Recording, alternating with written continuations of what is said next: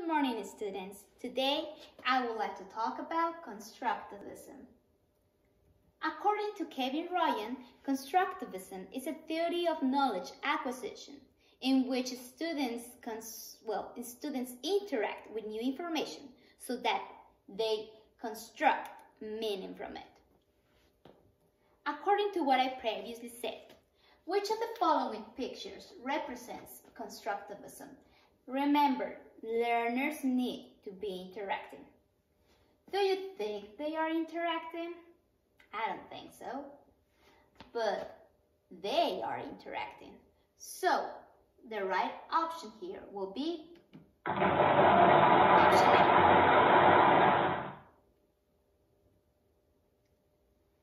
Characteristics. And some characteristics of constructivism are that learners actively interact with new information, and learners use their previous knowledge, attitudes, constructions, and beliefs to construct new knowledge. And learners take responsibility for their own learning.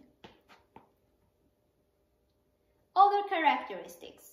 Constructivism involves the use of cognitive tools.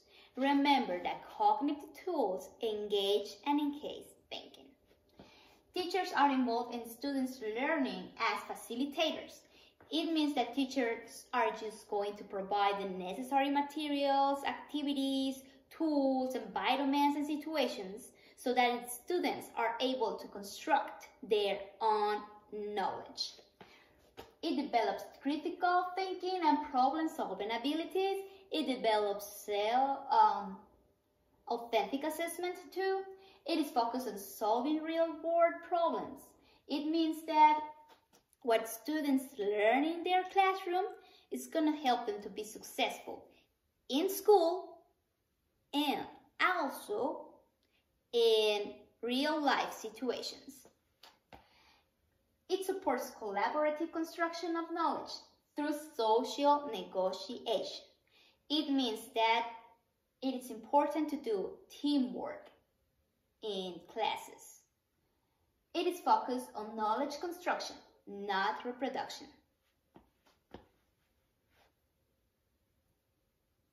Which of the following pictures represents a cognitive tool? Consider the situations in which they are used. Mental map.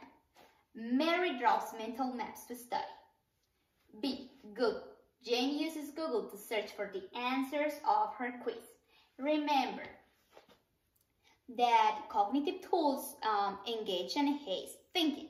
So, if you are just searching for the answers of your quiz in Google, you are not thinking. But if you are drawing mental maps to study, then you are organizing your ideas and you are organizing your knowledge. So I would like to say that the right option is letter A.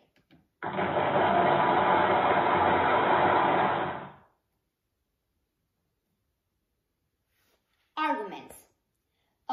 Pros.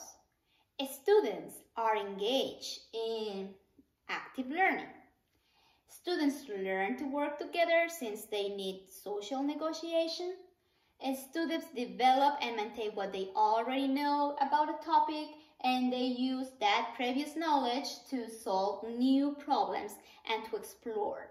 Children often enjoy the learning process if they are engaged in activities rather than just be listening to their teacher or to instruction. Arguments. Cons. Teacher may not take responsibility for the learning in the class, for the poor learning in the classroom, since constructivism is based on the idea that learners have to be independent. And students from lower class families could be disadvantaged in a self-motivated and hands-on learning style compared to children from upper class families. According to what I already said, which of the following situations is an example of a disadvantage of constructivism? So, option A. John, I would like to tell you something today. I have noticed that you are getting low grades in my subject. I am providing you all the materials that you need. Your classmates are doing really well. You are the only one who is not. So, I'm just telling you, you need to be a self-learner. And it means you need to be independent. Option B. Good morning, students. Today, I would like to talk about society and cultures. In this class, you don't have to participate and you don't have to waste time thinking. You just have to listen to me and make notes about what I'm saying. Does that make sense? Remember that one disadvantage of constructivism was that teachers may not pay attention to poor learning students. So I would like to say that the right answer here is letter A.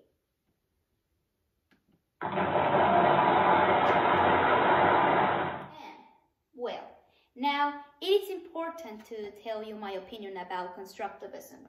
From my point of view, it is necessary for teachers to use constructivism in their classes, since it allows students to enjoy their learning process. It encourages students to be autonomous learners, and also helps them to develop social, critical thinking, and problem-solving abilities. So, this is the reference page, and I would like to say thanks for your attention.